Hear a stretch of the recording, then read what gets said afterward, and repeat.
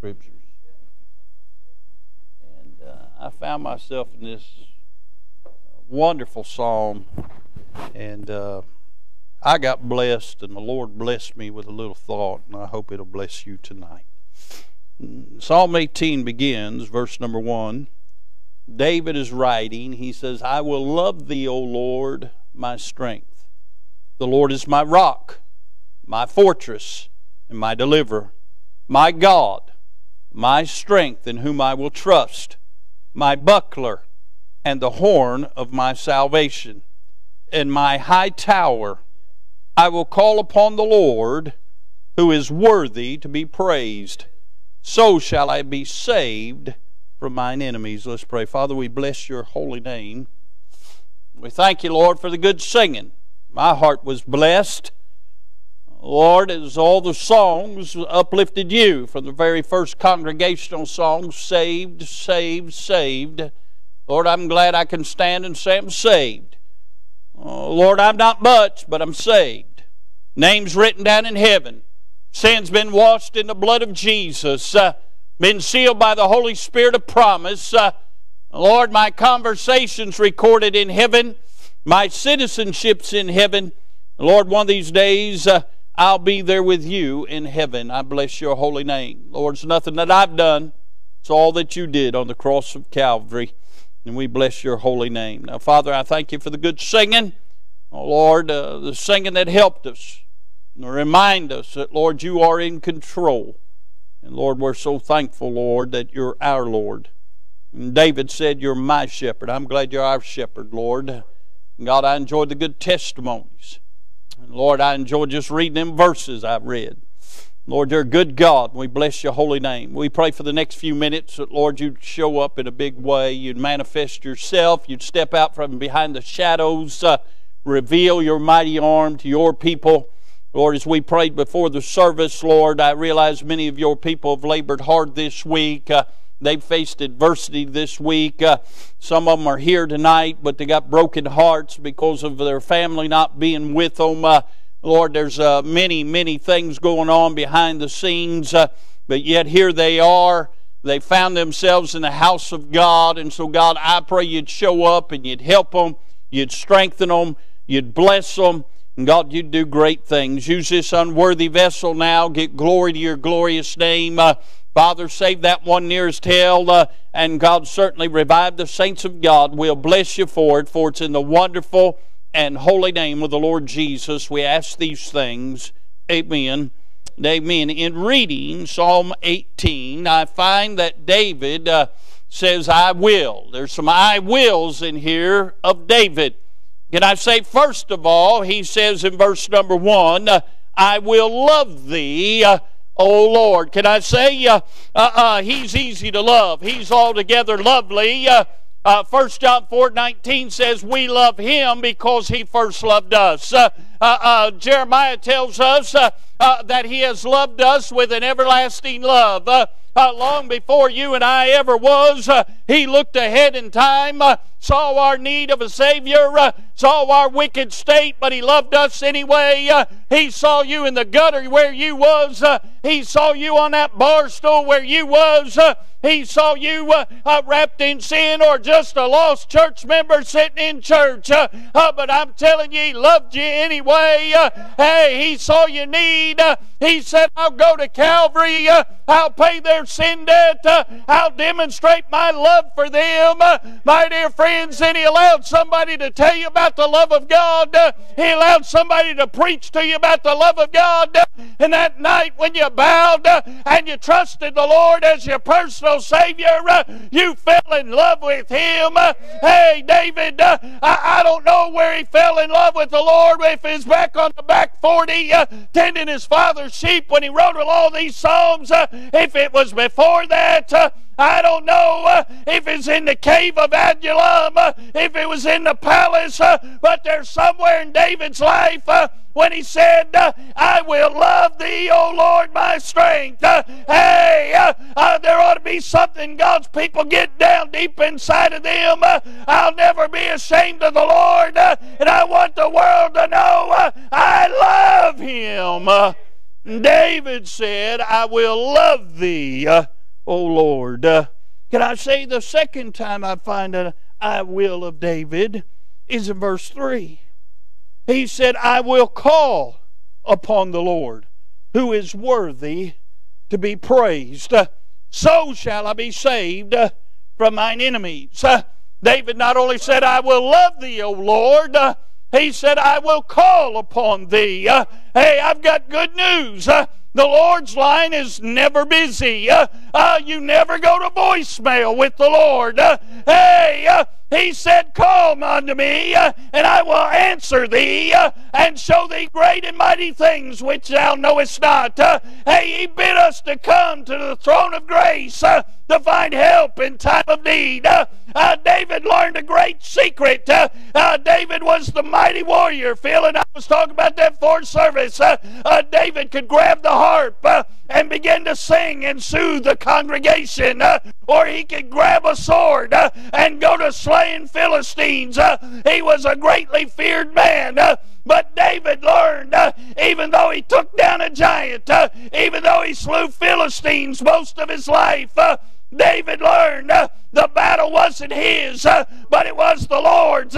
He told Goliath, you come to me with spear and sword. I come to you in the name of the Lord.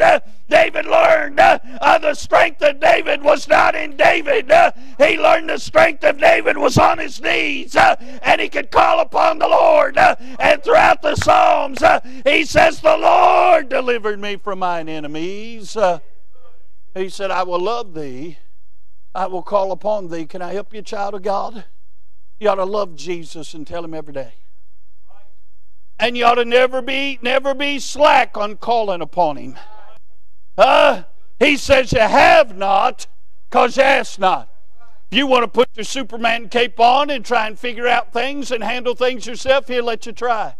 It's a whole lot better if you just realize ahead of time in your strength you'll do nothing but fail. Just call upon him and lean on his strength, lean on his understanding, lean on the goodness and grace of the Lord. I find another I will of David in Psalm 18. Look down at verse number 49.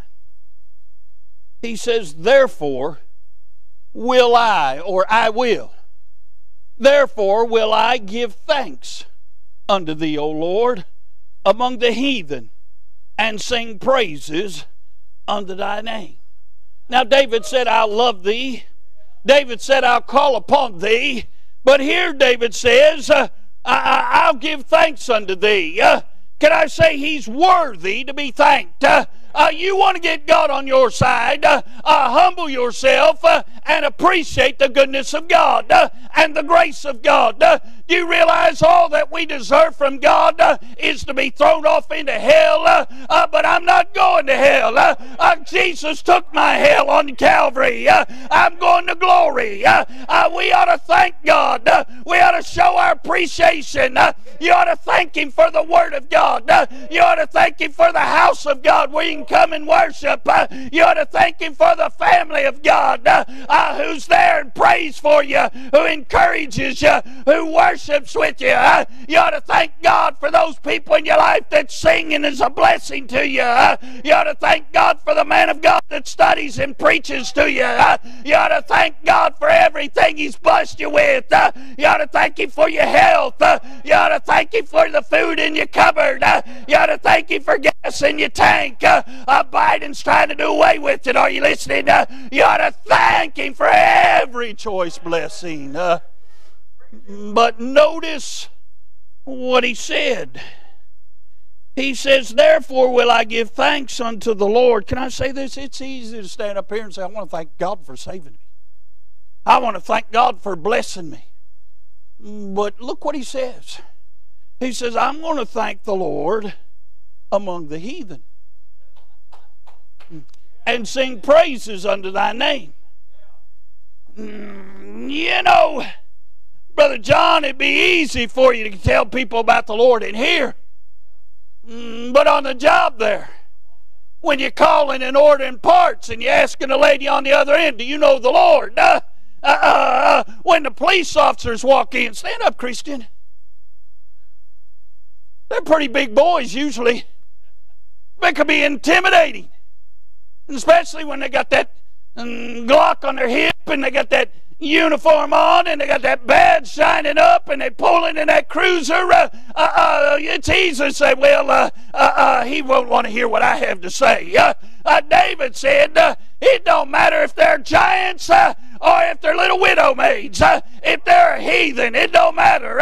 I'm going to give thanks unto God in front of the heathen. I'm going to sing praise unto the Lord in front of the heathen. I'm not ashamed of what God's done in my life. I don't care who they are. They need to know the one behind David is the Lord, and I'm going to serve Him and live for Him and bless Him and praise Him all the days of my life. I wonder how full the church house be tonight if we did a little more praising and thanking God in front of the heathen. Next time somebody complains about the weather, you're out at Walmart and somebody says, well, the weather. By the way, they got it right again today. It's supposed to rain all day. We had a little shower about 10:30. Lying weathermen. Next time somebody's complaining about the weather, you ought to say, well, bless the Lord, it's awful hot in hell today. You probably get through the line quicker. They'll probably all say, oh, you just go right ahead. I never forget one time when Jordan was little. As you can see back there, he ain't little no more. He was little. We was at Kroger's. I'd been Rimke's. I don't know. It was one of the grocery stores. And he started singing, Standing on the Promises. He's in the cart. He says, sing it, Dad. So we're going through Kroger's, standing on the promises with Christ my King. Hey, you know what? People will get your way.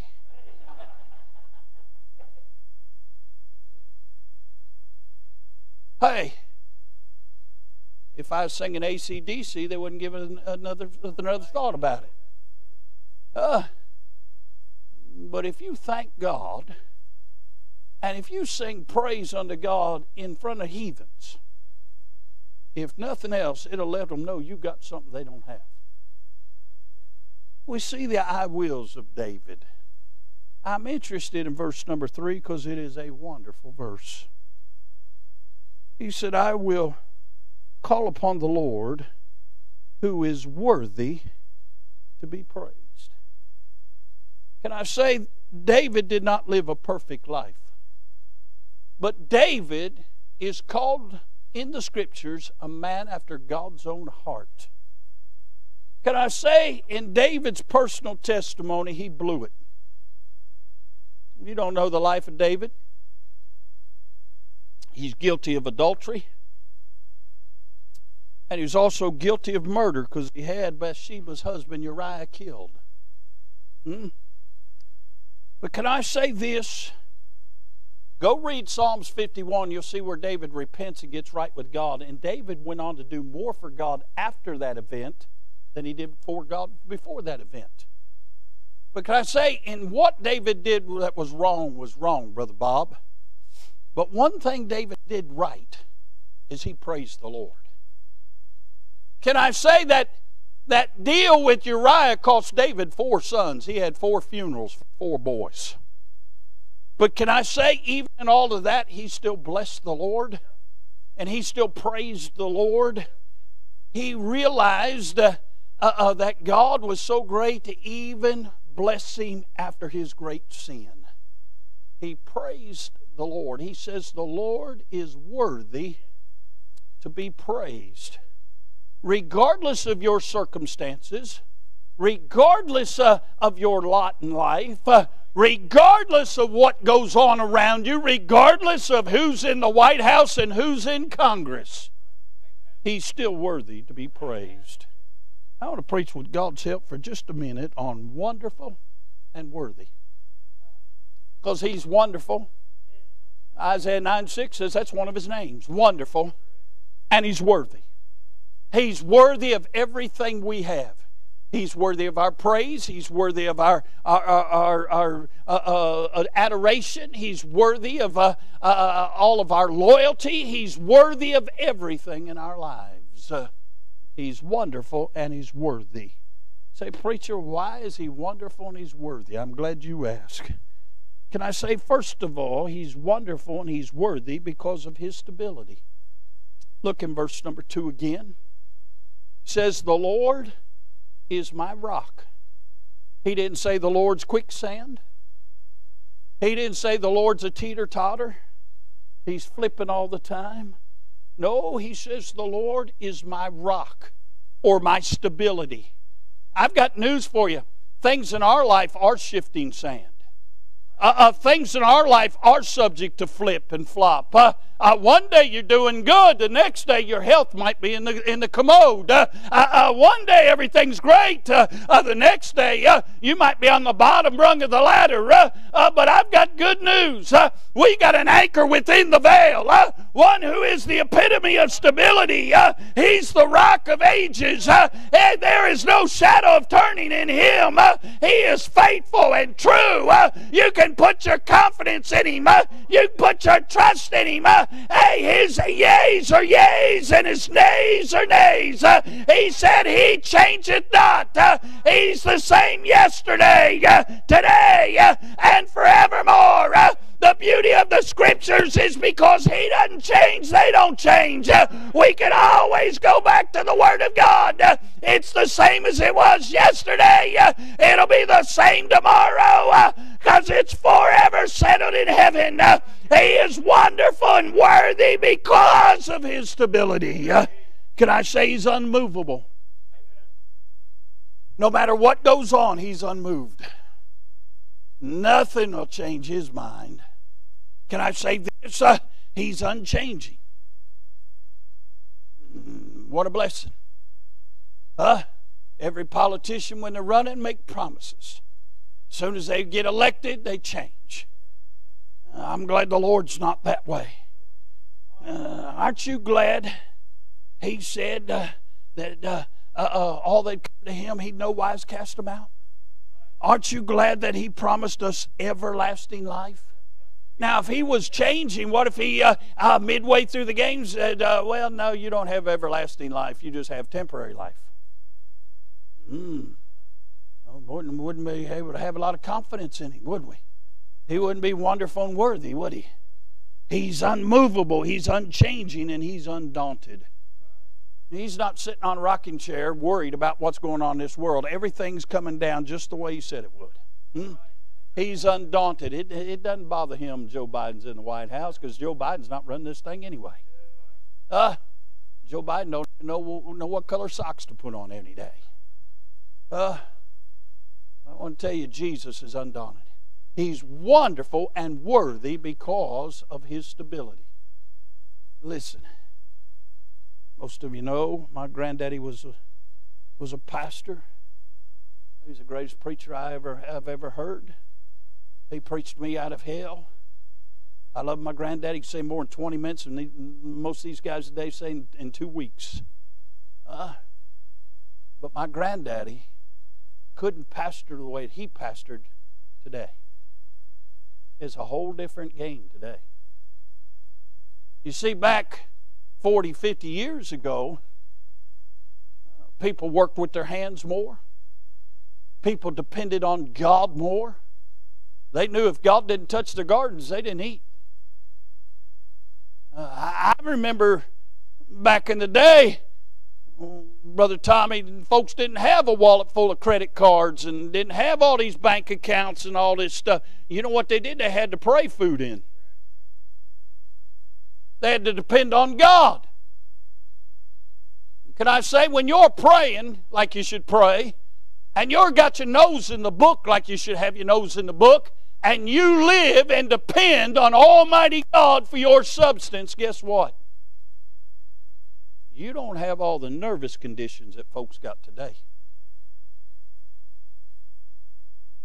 Can I say, most pastors that I talk with, what is hurting the average church in America is folks with nerve problems and folks with Facebook problems.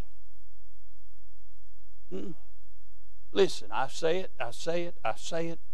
There's blessing and cursing in everything. And you can use Facebook for God's glory, but most people don't. And the problem is, me pick on somebody. I'm going to pick on Miss Bev. She's always so sweet. You're getting initiated tonight, sis.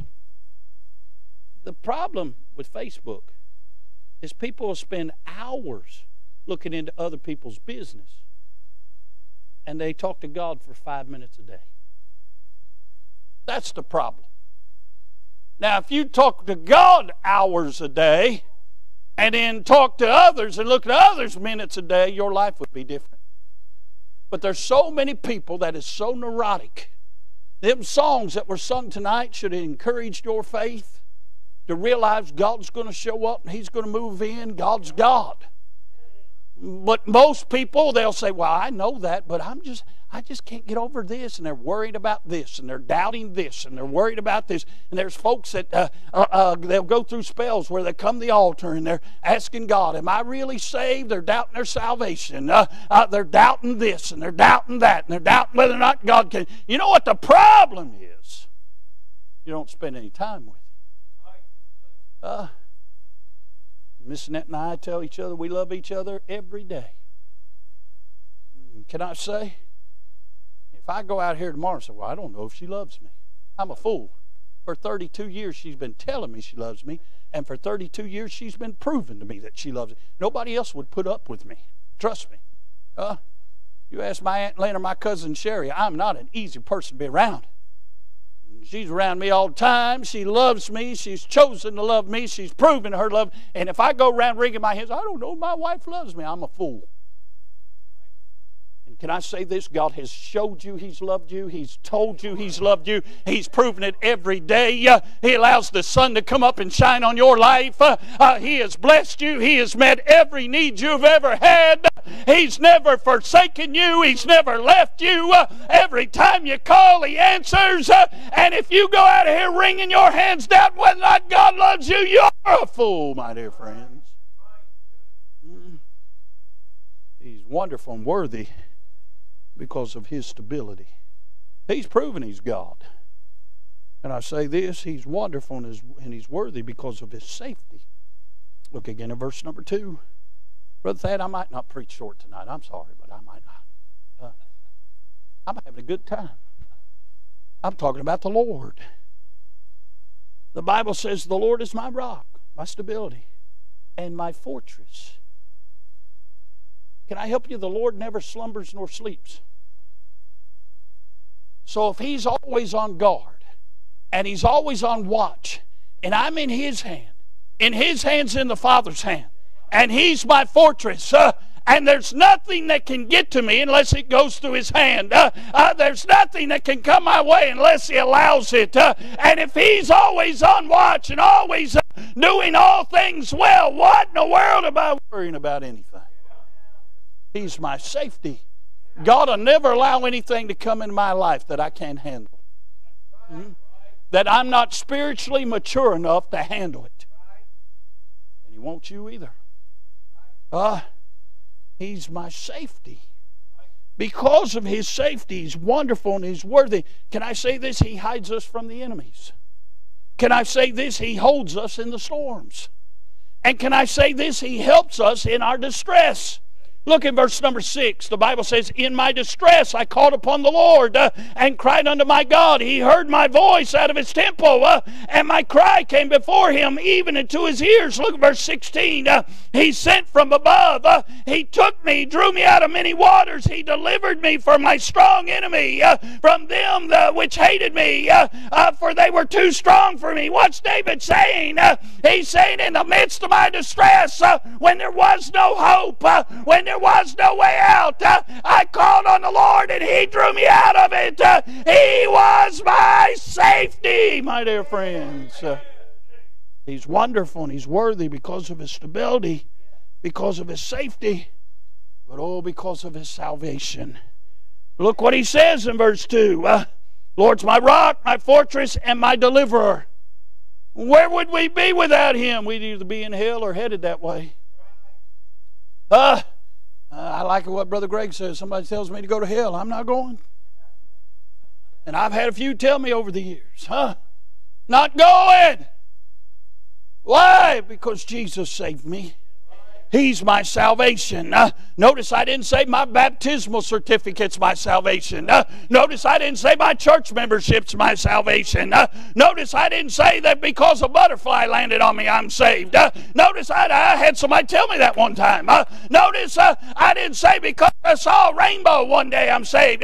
No, I'm saved because I realized one day I was lost. Hey, my granddaddy's been preaching on getting saved. And I asked my mama, what's he mean? And she took me to the Bible and showed me Ephesians chapter 2. That next Saturday night in the church service, it wasn't my granddaddy doing the preaching that night. Somebody else got my lap that night. I realized I was lost. Hey, I made my way to the altar. I called on the Lord, and He heard me, and He saved me, and He changed my life. I bless the Lord. He's wonderful and worthy because of His salvation. Hallelujah, what a blessing. To know Him in the free pardon of sins. You're here tonight not saved, I'd run to the altar and get saved. This thing's winding down. Hey, the Lord's about ready to come and take His church out of here. Hey, you need to get in that faithful number, those few, that remnant that are saved. Can I say, broke the chains of my sin? Can I say this? He birthed me into the family of God. Can I say this? He buried all of our past. Hey, say, is it from the east as the west? No. Is it behind His back? No. He buried it out there in the midst of nothingness, and my sins are gone. Hallelujah. He's wonderful, and He's worthy. Can I say this? He's wonderful and worthy because of His sovereignty. Look what David said in verse 2. He's not only my deliverer, he says, my God, my strength, in whom I will trust. There's a lot of folks get kind of scared about that word sovereignty and the sovereignty of God. Let me help you something. God's a sovereign God. He knew the beginning from the end because He's Alpha and Omega. Nothing's ever occurred to God. He's God. God took nothing, made everything. He's a sovereign God. He's a self-existent sovereign God. God needs nothing, and He made everything. Can I say, because of His sovereignty, because He is Lord of lords and King of kings, He is wonderful and He is worthy. He's my God and my strength. Can I say this? That sums it up. He's my dependence. I couldn't get out of bed if it wasn't for God. I couldn't have a congruent thought if it wasn't for God. He's my dependence. I depend on Him. Can I say this? He's my devotion. Hey, all I have, all I ever had came from His hand. And He deserves my very best. I want to be totally devoted to God because He was totally devoted to me when He went to Calvary. Can I say this? He's my deity. He's my God. I'm not ashamed of Him. And bless God, I don't want Him to be ashamed of me when I stand before Him and His Father. So I don't want to be ashamed of Him in this life. He's my sovereignty. He's wonderful. He's worthy. I thought about this. He's wonderful and worthy because He's my shield. Look what it says in verse number 2. He said, my God, my strength, in whom I will trust. And then He says, my buckler. He's my shield. Can I say, He shields me from all danger. He's given me the shield of faith to quench all the fiery darts of the wicked. But I've got news for you. He shields me from all danger. I don't know how many times I've been driving down the road, pull off and get a candy bar, pull off and get something. To get back on the road and find out there was just a wreck just occurred up the road. Had I stayed on the road, that would have been me. Who do you think put it in my mind to pull off the road? I don't know how many times He has shielded me from danger. Whether or not you realize it, we have an enemy. Be sober, be vigilant. Your adversary, the devil, as a roaring lion, walketh about, seeking whom he may devour. He hates you. He wants to devour you.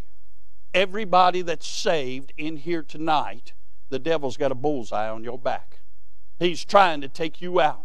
What is stopping him? The hand of God. He's my shield. Have you ever seen any of them old westerns or seen them movies where somebody will take a bullet for somebody else because they care about them? Jesus is taking a lot of bullets because he cares about us. No wonder he said, cast all our cares upon him, for he cares for you. Listen, he's our shield. He shields us from danger. He shields us from defilement.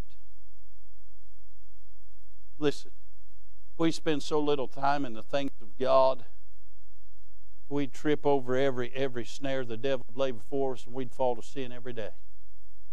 By the grace of God, we are what we are. The Lord shields us from a lot of them snares the devil throws out there. He shields us from defilement.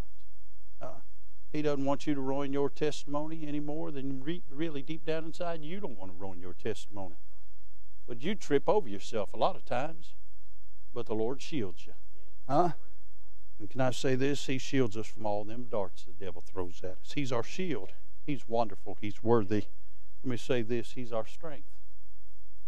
Oh yeah, look what David said. He's my buckler.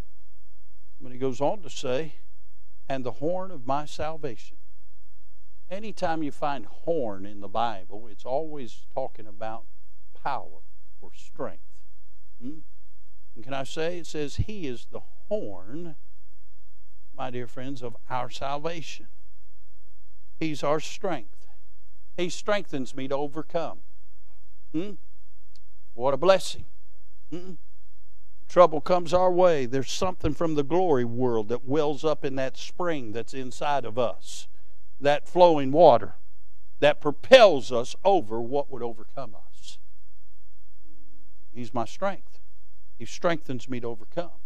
He strengthens me to overlook some things. Now, when I was younger, I had a real hard time overlooking things. Brother Tommy, I didn't want to overlook them. I wanted to hit them head on. And by hitting them head on, it was either with a right or a left, and if that wouldn't do it, it was with a car. But see, as I've gotten older, learned a little bit about the Lord, He has caused me and strengthened me to overlook some things.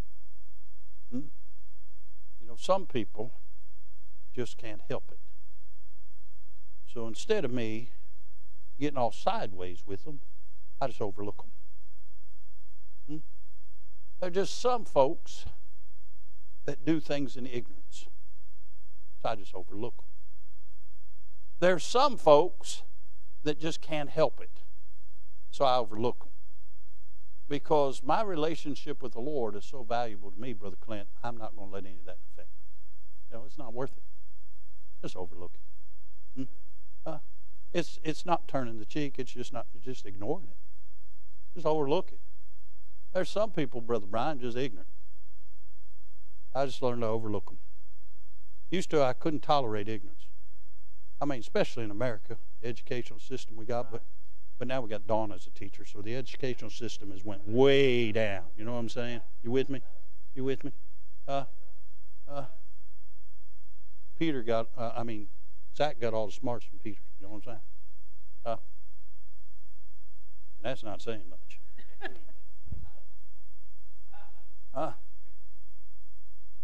No, I've just learned to overlook folks. I've learned, Brother Phil, there's sometimes people are saying things they don't even know what they're saying. And sometimes the devil will put a weed right in the middle of God's garden. And that weed seeks to trouble and defile all the beautiful things in the garden. I've just learned to overlook them. Heard an old preacher one time say this. This was years ago. He was from Texas. He was an old man, probably 86, 87 when he made this statement. He's in heaven now. He said he's from Texas, and Texas had a lot of horses. When you get a lot of horses, naturally you get a lot of manure. He said a lot of your preachers spend too much time in the manure. He said, just take care of the horse, and the manure take care of itself. That helped me, Brother Bob. There's a lot of preachers running around just dealing with all the manure. So I made up my mind years ago, I'm just going to take care of the horse. I could get an ulcer today worrying about the crowd that only shows up one Sunday a month and worried about the crowd that's in and out and up and down and all that. And I could absolutely lose all sleep, and I don't get much anyway. I could just drive myself crazy, pull out the rest of my hair, and go nuts worried about all that. But I've learned He strengthened me to overlook that. Hey, that crowd might not even be saved. I don't know. And He's caused me to concentrate on that crowd when they've worked hard all week, when they've got bad news, when they're heartbroken, but they'll still come out on Wednesday night and they'll still shout it out. They'll still sing unto the Lord. The Lord kind of reminds me like He did Elijah. I've got 7,000 hadn't bowed their knee to Baal. Hey, there's a horse worth taking care of. Just focus on those that want something from God. Just focus on that faithful crowd. It'll be all right. He has strengthened me to overlook some things. And He's also strengthened me when I get overwhelmed. Because I don't care who you are, there are days you can be overwhelmed. He's strengthened me. He's my strength. He's wonderful and worthy. And the famous words that Thad loves to hear. And lastly, He's wonderful. And He's worthy because of His sureness. Look what He says again in verse number 2. He closes out this wonderful verse saying, "And my high tower." Now, if you understand anything about them walled cities back in those days, if a city didn't have a wall, it was easy prey for anybody. So they built these walls around these cities, and everybody knows about the walls of Jericho. And many of these walls would be so thick that they could ride a chariot around them, on the top of them. And on every wall, at so many feet, there'd be a tower. And there was always to be a watchman in that tower, and he's scanning his portion of the land to see if there's an enemy showing up, see if there's an attack on the horizon, see if there's a storm coming. They would always be on guard. And David said, "The Lord's my high tower. I can rest. I can be at peace because the Lord is always on the wall. Because of His sureness, because He's absolutely in control, I can be okay." Are you listening? With Him watching over me, I'm confident. A lot of people have a difficult time being confident. They're afraid to witness because they don't think they know enough about the Bible. Friends, you don't have to know all 66 books and all 1,100 chapters, all 773,692 words to be a witness. All you got to do is tell them what Jesus did for you. See, there's some folks that are not confident, but because the Lord's watching over me, I can be confident. Can I say this? Because He's watching over me, I can be calm. I know you're just tired of hearing it, but I'm not tired of telling it. When Miss Annette told me I had cancer, I didn't fall to pieces. I didn't go get in my prayer closet and beg God to touch me. I told her, "Come on to ladies' meeting." I told her, I said, "It didn't catch God by surprise. It'll be okay." You know how I could do that? Because He's watching over me. By the way, that just didn't happen last night. He's been watching over me for 47 years. I believe He's watching over me when I was lost. I really do. I did a lot of stupid things.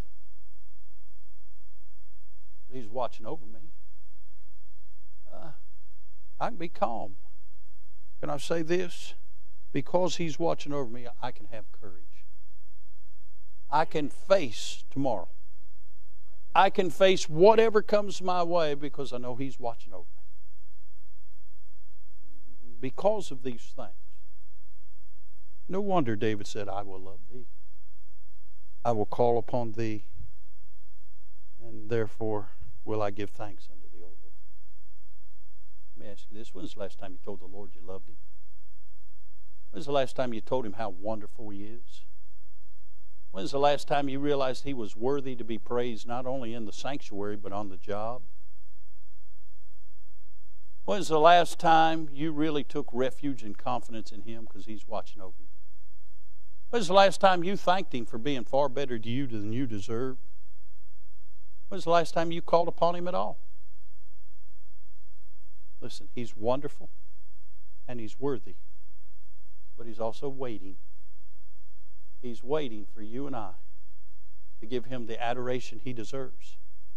And when the psalmist said He inhabits the praise of Israel, when you start praising Him in here and out there, He comes and sits down and shows up and helps you with all your infirmities.